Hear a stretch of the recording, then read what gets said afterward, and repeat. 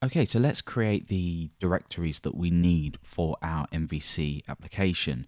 This will pretty much give you a good idea of how everything fits together and how everything works if you are new to the MVC pattern.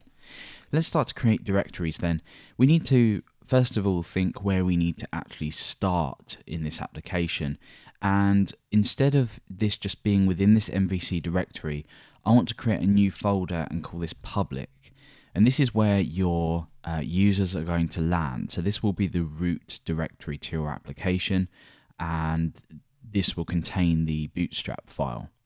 So within public, you also might want to have maybe some CSS or JavaScript directories, something like that. So we'll create a CSS directory for now, just as an example. Now the only other folder you need in your root directory is an app folder. Now this app folder basically contains all of the folders like controllers, the core, so the application and controller core, the models and the views, and also the initialization file, which will actually include the useful core functionality in. So within this app folder, let's now create all of the folders we need. So we've got core.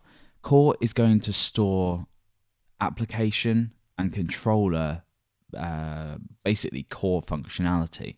So your app will be what is instantiated within your bootstrap file, and this will give you the URL splitting or the routing, which we'll cover later. And this will also then handle your controllers, so it will choose the correct controller as we've already seen in the demo, and that will go ahead and do the rest of the stuff. So we'll obviously look at this later. The next thing we need is controllers. So we have a controllers folder, and what this is going to do is basically hold files, so just normal PHP files like home.php or forum.php or whatever, and this will be basically be your controllers. We've also got models, so these will be your models, and we also want a views folder as well. So let's create that now. So views are just going to be your what you output to your user.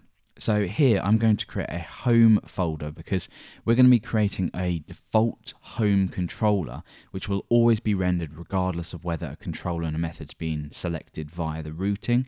The routing system we're using is very, very simple, but we'll handle that later. So that's pretty much it for our entire structure. So what's going to happen is your users are going to land in your public directory, so here. And within here, you're going to have an index.php file, and we're going to be building the bootstrapping in the next part. That will then call a new application instance, basically an object, which will be stored in here.